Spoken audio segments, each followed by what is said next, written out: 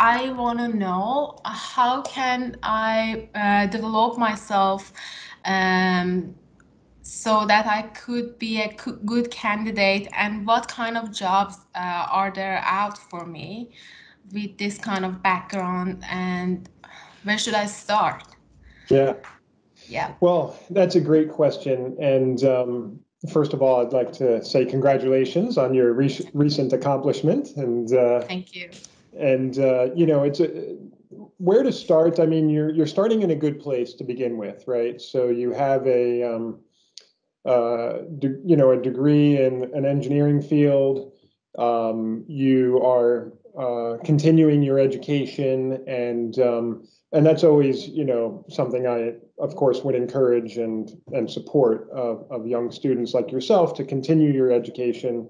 And the thing that got me into this industry was really my passion for software, for the Yeah. digitalization, as you say. Right now, of course, I'm talking about 30 years ago. So the industry was quite different back then. But I really always loved computers and using computers and programming them and making them, work for me, right? And so it was sort of how I became from being a civil engineer, because that's my education.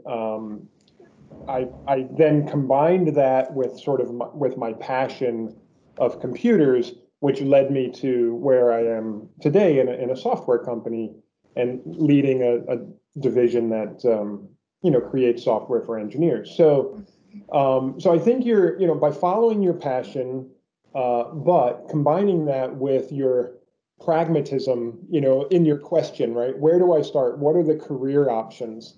And really looking for that combination of, what your education is in, and then what your passion is in terms of, using software and leveraging software and helping the industry go digital. The way Bentley Yeah. talks about it is in, going digital. It's a lot of people in the industry talk about a digital transformation. And of course, there is a transformation that's happening, but sometimes a transformation kind of implies a beginning and an end.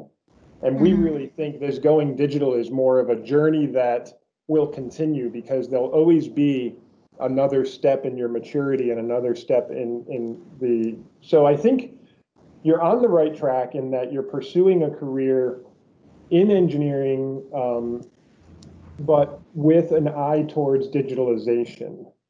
Yeah.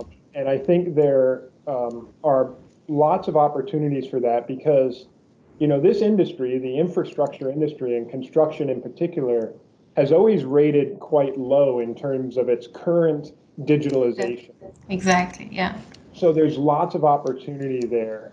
Um, I think that my only advice would be, so continuing your education, which could be full time, or pursuing a job somewhere, and then also continuing your education either on the job or through sort of the opportunities that many employers provide, which is to continue your education while part-time, while working Yeah. full-time.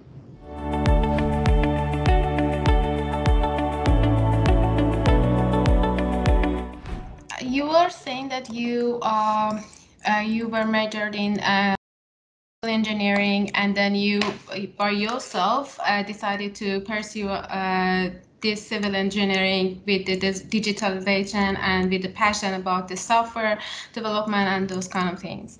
I wanted to know how that worked out for you. How did you, because I see them as very different universes. We are using software and everything in everything, especially right now in the COVID-19. It is more important for every industry, especially construction industry, to keep up with all of these developments. But still, I see them very different universes. And the link between these two universes, for me, especially with an architecture major, and right now with the degree I'm studying. How did you manage to do that? Mm. Um, it should be Yeah. really hard, yeah.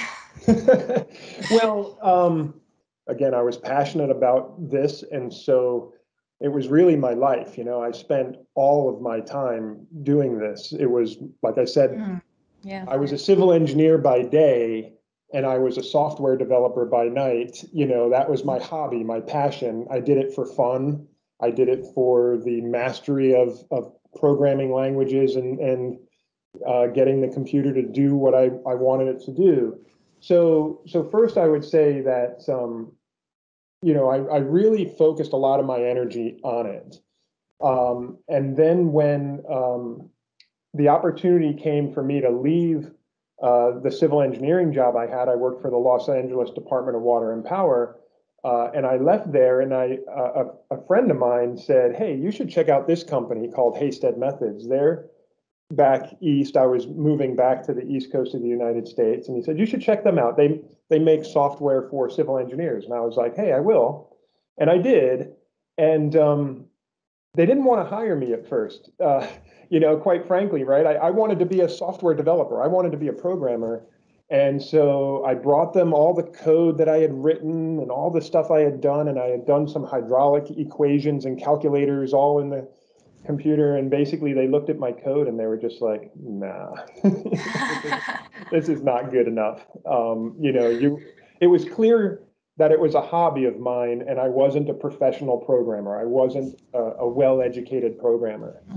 But there was one guy there at the time who felt that I had that passion and that sort of spark that's like, "Hey, let's give this guy a chance." So they didn't hire me as a programmer. They hired me in technical support. And so I started out on the phone answering people's questions about how to use the software. And I became an expert in the software that they offered and how to support people. And in the meantime, I again continued my passion of learning how to program, talking to the people there, getting them to help me on my path, and so it was hard to bridge those two things. But I think really what it was for me was like it really is what I wanted to do.